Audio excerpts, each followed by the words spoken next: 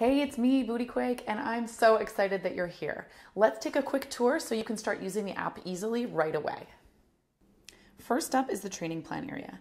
There's a description with some helpful instructions, and you'll see all of your workouts that are in your plan. Next up is your calendar. Depending on the plan you're on, it might have workouts pre-scheduled, or you might have a blank slate. Let's add a workout. I'll show you a couple of ways to do it.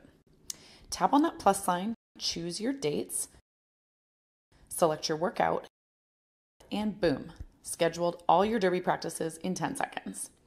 Or find the workout in your training plan list and then add it from there.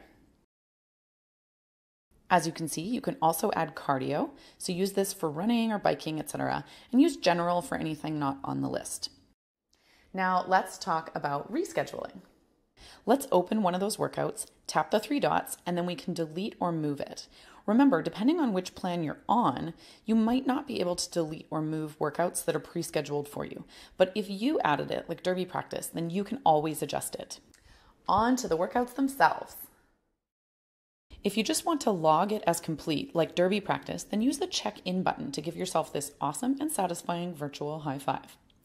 If you prefer the gratification of filling in boxes with sets and reps, then use the track button, and that will also track your personal bests over time so that you can continue challenging yourself. For all interval workouts, you'll want to use the track button because it will start the timer for you, and it'll speak to you in a robot voice from the future. RDA high knees. One last tip, I highly recommend you familiarize yourself with all of the exercises in your workout before you get started.